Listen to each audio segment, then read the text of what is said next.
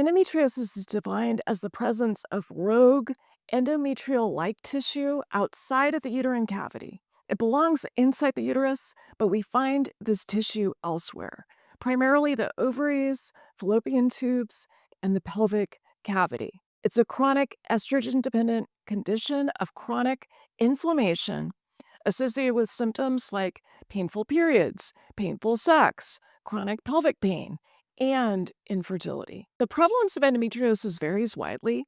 The clinical data suggests that the prevalence is somewhere around 6% to 21% among women of reproductive age. Now, I know a lot of women with endometriosis. I have a lot of patients with endometriosis. The problem is that this rogue tissue on the ovaries, tubes, pelvis, even the bowel and the lungs thickens and it sheds, similar to your period.